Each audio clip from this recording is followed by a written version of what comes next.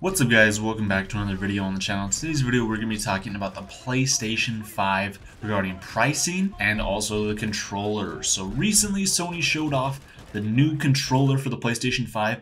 It's called the Dualsense. So gone is the naming scheme for like the DualShock. Previously in the PS4 we had the DualShock 4.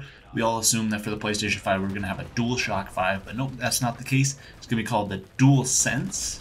And Sony put out a blog post about this controller talking about all the different functionality and stuff it will have. They say, after thoughtful consideration, we decided to keep much of what gamers love about DualShock 4 intact, while also adding new functionality and refining the design. Based on our discussions with developers, we concluded that the sense of touch within gameplay, much like audio, hasn't been a big focus for many games.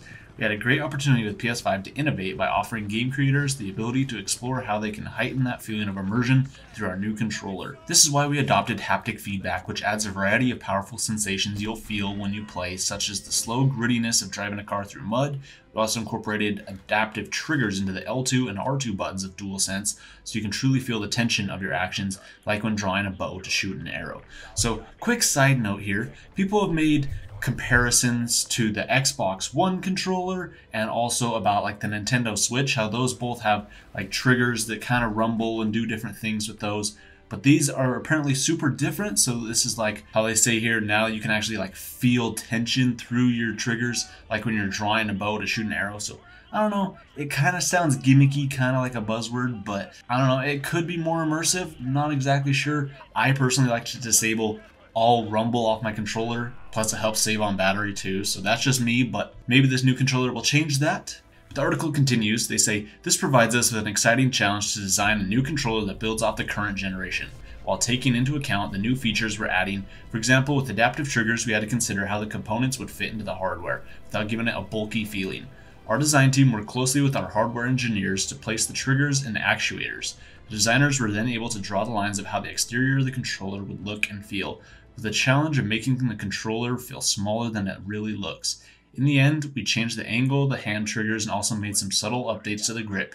We also took thoughtful consideration into ways to maintain a strong battery life for DualSense rechargeable battery, and to lessen the weight of the controller as much as possible as new features were added. For the buttons, you'll notice there's no longer a share button as we had with the DualShock 4. Don't worry, it's not going away. In fact, we built upon the success of our industry-first share button to bring you a new create button feature. With create, we've once again pioneered new ways for players to create epic gameplay content to share with the world or just to enjoy for themselves.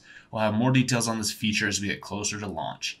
DualSense also adds in a built-in microphone array, which will enable players to easily chat with friends without a headset, ideal for jumping into a quick conversation, but of course, if you're planning to chat for a longer period, it's good to have that headset handy. Now, another side note here, I feel like this is going to be kind of like another little gimmicky thing too. My guess is it's going to kind of turn into the new Kinect mic. I mean, everybody always hated that, how people would have their Kinect mic plugged in, and like you could hear the people's gameplay in the background from their TV, and you could hear like their mom screaming at them, and their smoke alarm batteries are dying in the background. Like, it was really annoying, and I feel like this is going to be like the new thing of that. Now that every controller has a built-in microphone, hopefully it won't be on by default, but I still don't think it's going to be great audio quality. I mean, it might be kind of handy if you don't have a headset, but like, everybody has a headset these days, right? And I think it's also going to be like a little thing similar to how on the DualShock 4 you have those actual like speakers on your controller that would play certain like game sounds and stuff. I just turned that off. I found that way annoying when I have my headset on and my controller's emitting sounds too. I just disabled that, so I'm sure it's probably going to be the same thing here, but I mean, it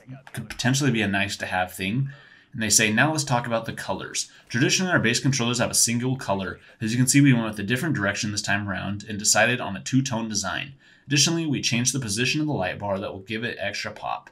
On DualShock 4, it sat on top of the controller. Now it sits at each side of the touchpad, giving it a slightly larger look and feel. In all, we went through several concepts and hundreds of mock-ups over the last few years before we settled on this final design. DualSense has been tested by a wide range of gamers with a variety of hand sizes in order for us to achieve the comfort level we wanted, and with great ergonomics.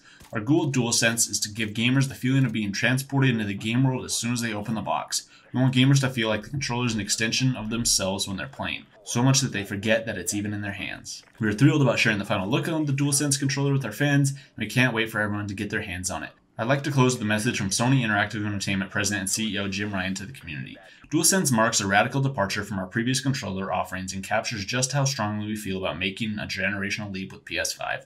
The new controller, along with the many innovative features in PS5, will be transformative for gamers, continuing our mission at PlayStation to push the boundaries of play now and in the future. To the PlayStation community, I truly want to thank you for this exciting journey with us as we head towards PS5's launch in holiday 2020. We look forward to sharing more information about PS5, including the console design, in the coming months.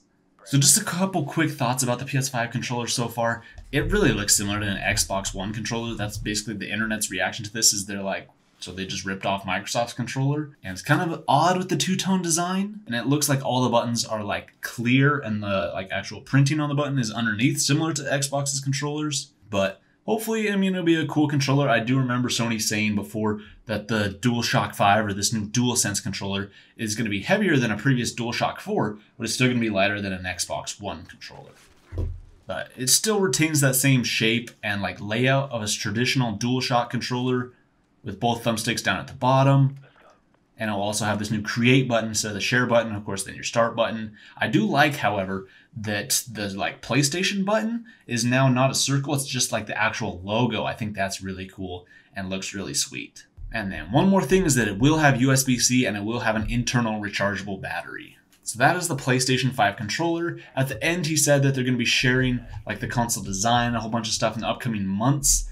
And I think it's kind of unfortunate though, because Microsoft showed off the design of the Xbox Series X back in December of last year, and Sony still hasn't revealed theirs. But another interesting thing about this statement though is that he says that the PlayStation 5's launch will be in holiday 2020. So once again, kind of confirms that we had some recent like leaks and rumors saying that it might be pushed back into 2021, into like early 2021, or even like summer next year.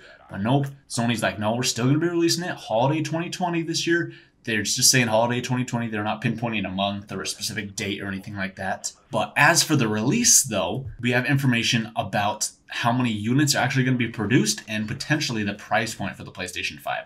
So this comes from an in-depth report from Bloomberg News. In an article they posted, they say that Sony is actually going to be reducing the number of PS5 consoles that they're going to be making this year, but it's not going to be due to the impact of COVID-19, but instead because of the pricing of the console, because there's going to be way more expensive parts. They're not able to create as many consoles as they'd like to. And they say the company has told assembly partners it would make 5 to 6 million units of the PlayStation 5 in the fiscal year ending in March 2021, according to other people involved in the machine's supply chain. And when Sony released the PlayStation 4 in November 2013, it sold 7.5 million units in its first 2 quarters. So they're basically just going for a little bit over a quarter, because we're all assuming the PlayStation 5 is going to probably release in like November of this year. So if you have November, December, January, February, and March, there's just 5 months there is when they're going to have 5 to 6 million units of PlayStation 5.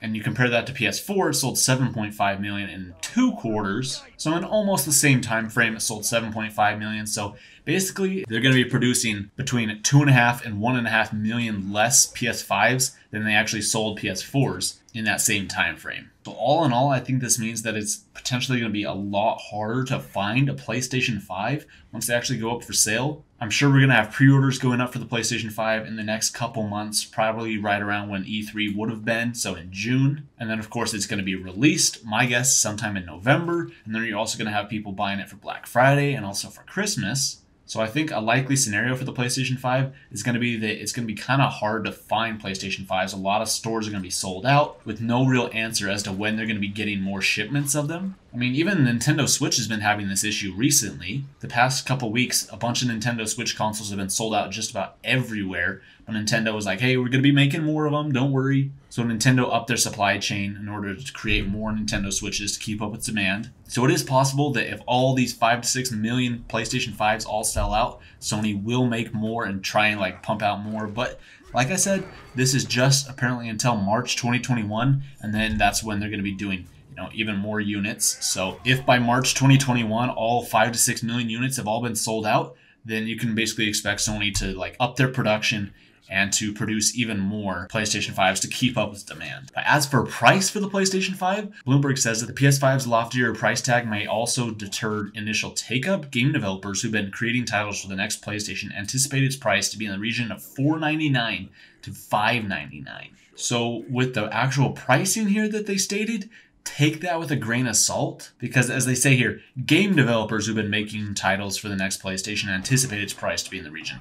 They're anticipating it, and coming from game developers. This isn't like an inside source within Sony or from assembly partners or anything like that, or their own like investigation stuff. This is just like them asking game developers, what do you guys think the PlayStation 5's price is going to be? And they're like, oh, I don't know, maybe $500 to $550. But then again, they do have hands-on with the dev kits and the actual hardware, so they kind of know what kind of level of power is behind the PlayStation 5. So they are able to make some kind of educated guesses as to kind of the power and the pricing that we can come to expect. Do not take this as factual that it will be $500 or $550. Sony is still trying to finalize the price because of all these components and stuff. They said here that all the components are going to be pretty expensive for the PlayStation 5, but that doesn't necessarily mean that the actual console is going to cost that much either. Console manufacturers just about always take a hit on the price, and they'll end up losing money on every system sold, and they'll make up for that within game services and accessories. So it is still possible the PlayStation 5 could be $399, but then there is still another likely scenario where it might be $550. Now, as for the competition, the Xbox Series X, I personally believe the Xbox Series X is going to be a $500 console. I do not think it is possible for Microsoft to drop that price down any lower. All that power and the hardware we're getting in that system, I think it has to be a $500 system. And it might also be likely the PlayStation 5 will also be a $500 system. But Microsoft has said that they're waiting for Sony to reveal their price of their system, and they're going to try and make it competitive. So it might be possible that both systems will cost you $500 this year, but we'll just have to wait and see. But there has been rumors and leaks saying that Sony will be revealing new information in the month of May, where they're potentially going to release the design of the console, and then perhaps in June they're also going to release the release date and the pricing for the system as well, plus maybe gameplay for games and a whole bunch of other stuff too. So there has been some pretty big delays and impacts of COVID-19 that have affected Sony and the PlayStation 5, but it will still be coming out this year. But all these factors have likely played into Sony's strategy for the PlayStation 5, and Bloomberg said that Sony had to announce the PS5's Dualsense controller early because they feared that it would leak if they didn't announce it when they did. So since they're apparently fearful that the controller was going to leak early, it's still possible that the price and also the design of the system hasn't been nailed down either yet. Or else they might be fearful of those leaking too. That's the information we have today about the PlayStation 5. What do you guys think about this? What do you guys think about that new DualSense controller? Do you guys think you're going to like it? I think USB-C is going to be the biggest change for this controller, and I'm going to absolutely love that specifically. And it'll be interesting to see what new changes will actually have an effect on games. And then also with the pricing too. Is there going to be a PlayStation 5 that's going to be $550? And also, are you even going to be able to get your hands on a PlayStation 5? All this information will come in due time. We just have to wait, but make sure you guys subscribe to the channel if you're not already with notifications on. That way you guys stay up to date on any of the latest and greatest PlayStation 5 videos. If there's any brand new information, I'll make sure to update you guys right away. And as we get closer to when E3 2020 would have been, we're going to be getting more information on the PlayStation 5, Xbox Series X, and tons of awesome games coming out this year. So that's going to do it for our video tonight, guys. Thank you guys so much for watching. I'll see you in the next video.